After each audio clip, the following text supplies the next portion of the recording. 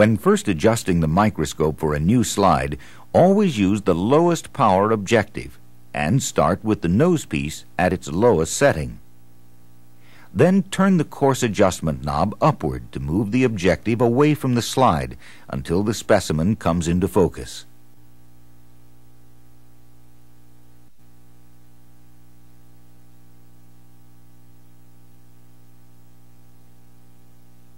Improve the focus using the fine adjustment knob.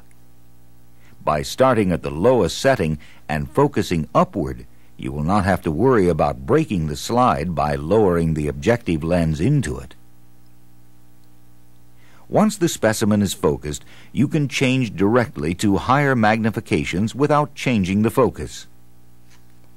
However, move the nosepiece carefully so that the newly selected objective lens doesn't strike the slide. This could damage the lens and the specimen. When looking through the eyepiece, many people keep both eyes open to lessen eye strain.